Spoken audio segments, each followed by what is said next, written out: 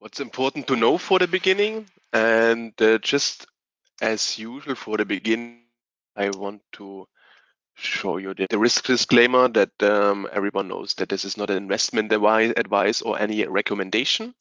And my name is Christian Walter. Here's some basic facts how I started to become a trader and a teacher in trading options and stocks. And some of the important information for the beginning I would like to share with you today. For the beginning, if you start option trading, there's massive information what you need to know. And today I just want to take out a few topics what I found very interesting for the beginning, and which option strategies maybe good for beginners to learn how to use them. And for this, you can see the first topic from today. We have credit and debit spreads. There are two types of credit and debit spreads, and credit call debit spreads, and the same for debit spreads. Later on, we will make some examples in Trader Workstation where I can show you some more information and some more details. The most important thing, what we will also see later when we set some trades in the live trading account, on the paper trading account, that options make it very easy to calculate your chance and your risk. This is point 2, what you see here in the presentation. It's very important that you can set this up like you want to have it before, or you can open positions only related to this chance and risk analysis. For example, if you have a debit spread, you can risk $1 and the maximum profit might be $3, something like this. So it's very important for you to know that option trading with the right strategies can really lower the amount of your investment. They can lower the amount of your risk depending on your strategies, and to create a really good chance risk analysis.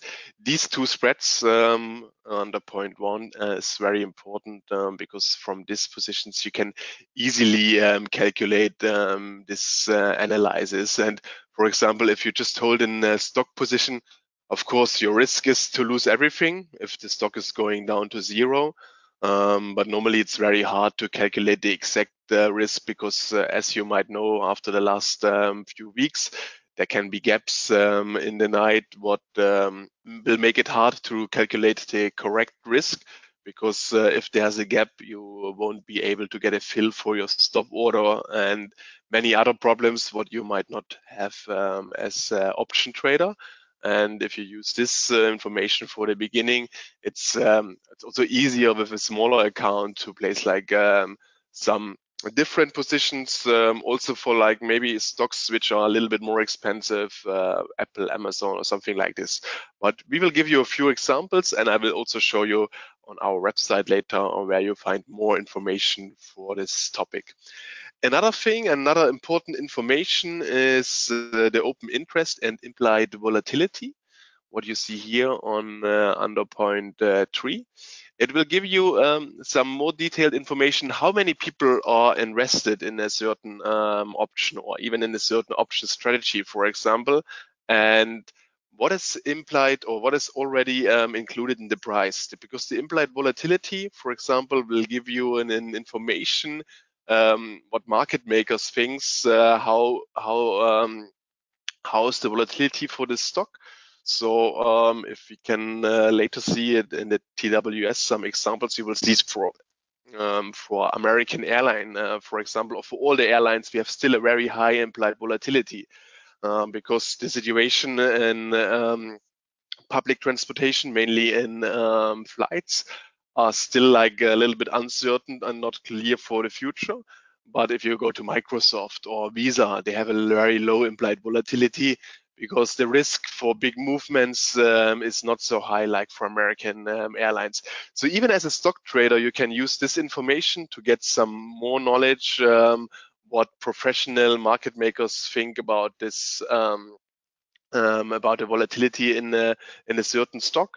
And it will also help you to choose the right strategy. We can choose between credit or debit spreads, and implied volatility as open interest will help me to select the correct option strategy.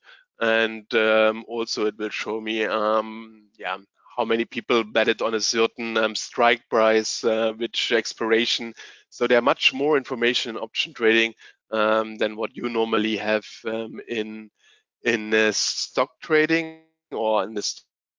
So even as I said, for stock trading, you can use all this information, and it will help you maybe to get a better decision for entry or exit price for your stop, or even it can help you to set your stop orders correct. There are many things or many ways where you can use this information also for the underlying, so for the stock itself, or if you do like index options, then it will also help you for the index itself.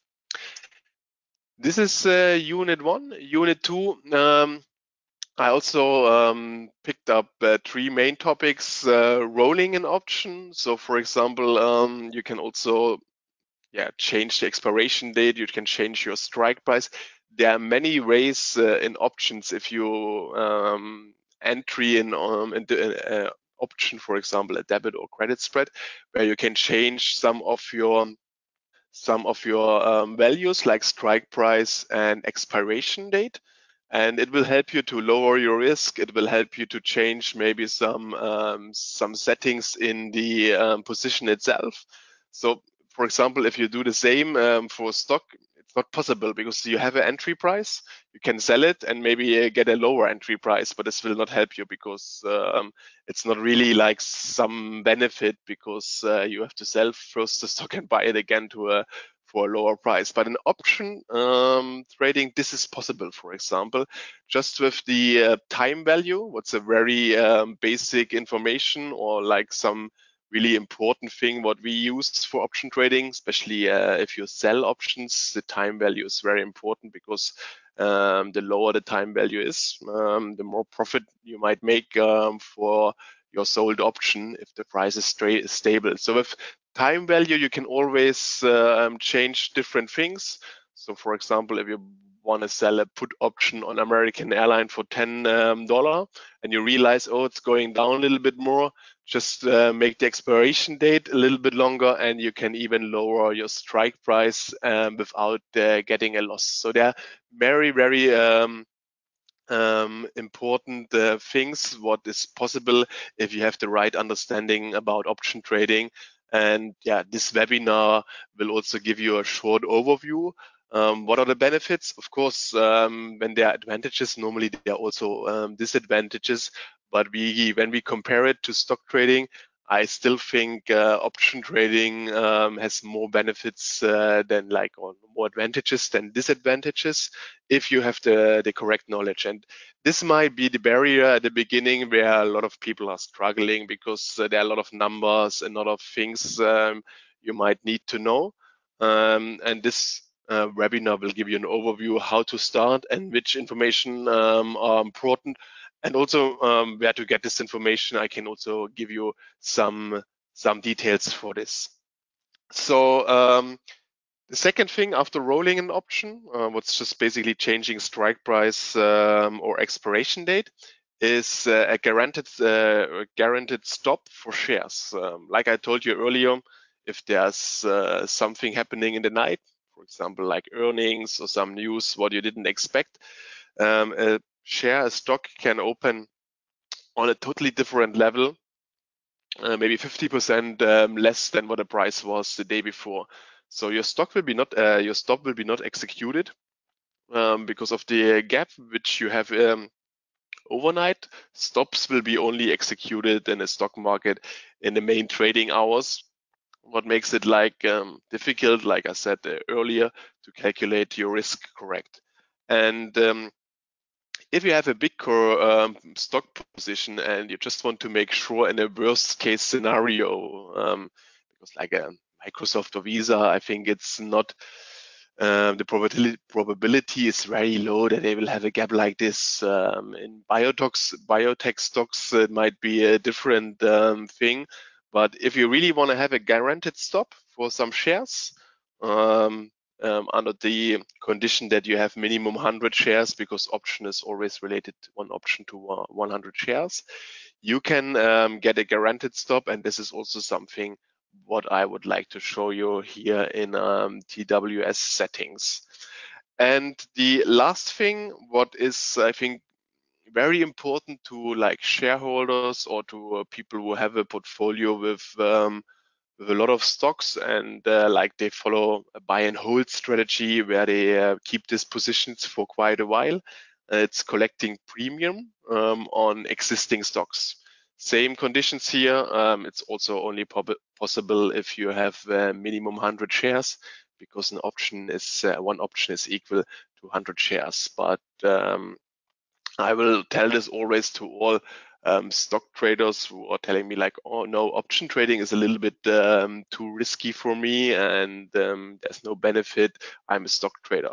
But even if you're just holding positions, it will give you, if you do it correct, normally an extra income, some better performance all over the year. If you do it with selling call options on existing stocks, what's basically called covered calls. And I think everyone who started with option trading already might know covered calls is the first thing you might learn in an option course, after maybe also put selling. So this is as basically how to generate a premium, how to get a benefit of selling options. And yeah, this is something what we would like to show you here in the TWS as well. Okay, I opened the Trader Workstation, and as I told you, with this 6 topics, we will give you some examples. And as we spoke already about one interesting stock at the moment, I will open this for American Airline. Just let's make the chart a little bit bigger that we have some more information. We will change it from 1 minute to daily candles. And you can see here, American Airline, like we had the lowest price below $9. This was here middle of May. And it came from $31. So if you want to have like, or if you want to open a position now and you want to buy 100 shares, you have to invest, for example, here, $1,115. And then it's always related, what we said earlier, to your chance risk profile or chance risk analysis, where you have to set a stop and where's your target. So if we make an example right now, I would say American Airline, the price at the moment is $11.15. I'm pretty sure in June, it's just an example, it will go up minimum above $13, or sorry, till July, above $13, but not higher than 17. So this is called a debit spread. I can just let me put some lines for it. So my idea is it's scoring above 13 and but not higher like the price was here in beginning of March or end of March, where it reached the last time $17. So it's called, if I do this with an option strategy, it's called debit call spread. I buy $13